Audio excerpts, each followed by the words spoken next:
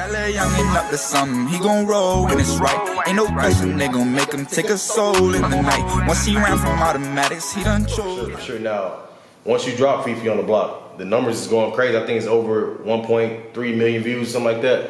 When you seen these numbers rising as one of your first videos, what was going through your head around that time? Oh, damn, because that shit was like really off the muscle. Yeah. Like getting 1 million views in 2013, 2014 was crazy. Now it's like, it's regular. Like, it's ways to get 1 million views. You can put 1 million views on your shit. You couldn't get 1 million views back then. You know what I'm saying? When I got that bitch, I'm like, damn, this raw. I felt so good. I felt like I accomplished something. Yeah, it's you know what I'm saying? It was crazy. I'm like, you know, it's just different. Like, niggas could get 1 million views today, bro, off dancing now on a motherfucking Instagram clip.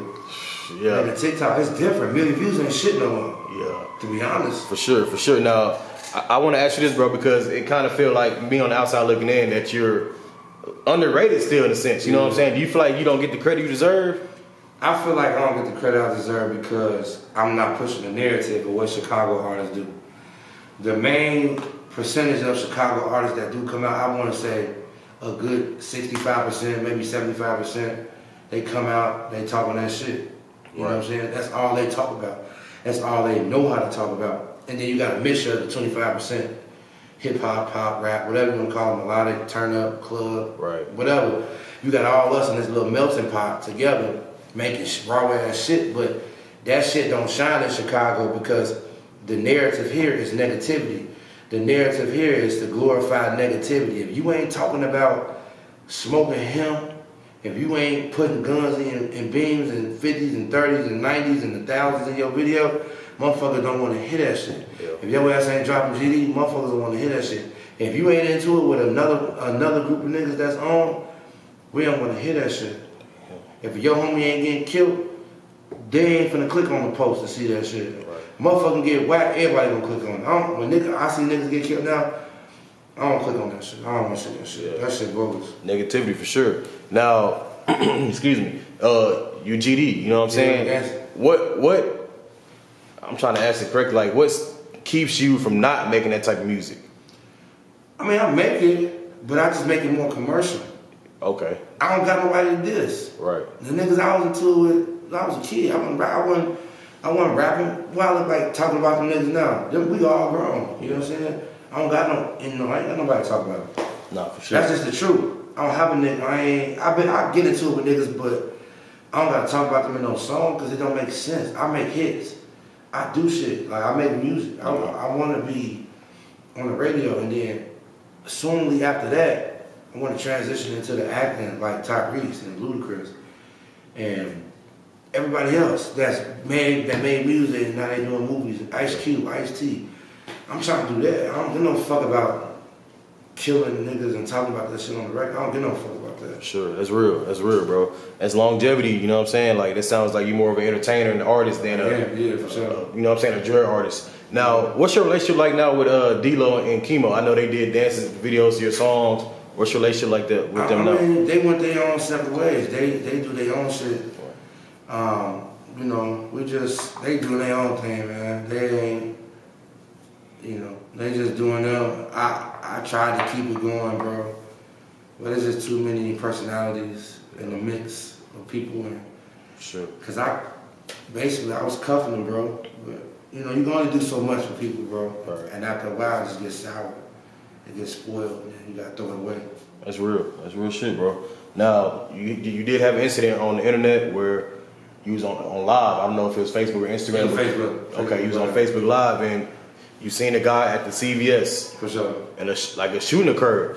Yeah. Can you kind of like, I can talk about it, man. The long story short, man, a motherfucker that, you know, that it's in your circle a little bit, not because, you know, they're your homies or the guys and nothing like that.